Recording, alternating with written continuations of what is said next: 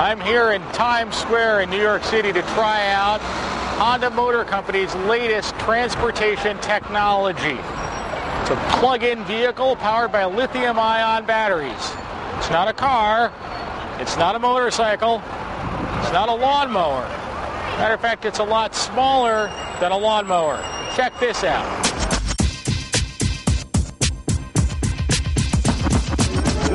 You know, I've always wanted to ride a unicycle.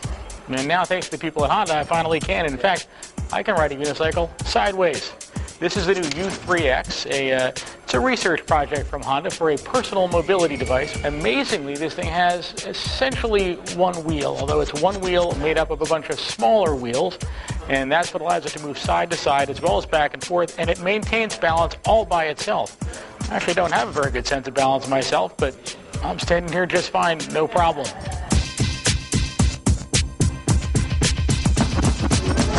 It's impressive. Well, I'm pregnant, so it's really hard for me to walk around, so I think it's perfect for me. Never seen anything like it before. I think it's going to be good for the elderly. When it's coming out? I want to know. And how much? All I have to do to steer is lean a little bit, side to side or front to back, and it moves in literally any direction I want to. So top speed on this thing is on purpose about as far as you can walk. Honda wants it to mingle easily with a crowd of people on their feet.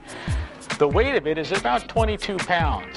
The idea is also, of course, that my hands are free. So let's say I was at a bar or restaurant, I could carry around a drink or carry around a tray of drinks. It goes for about 1 hour on a charge. So you just plug it in a typical wall outlet and recharge after you've gone as far as you feel like going. I'm getting the hang of this. Now, for right now, this is strictly a research project. Honda's not talking about selling any of these, unfortunately. I'd kind of like to have one. I mean, imagine you're someone that can't handle walking long distances. This is a lot easier than having to haul a wheelchair around, and a lot easier to get in and out of the trunk of your car. Quite frankly, it's fun, too.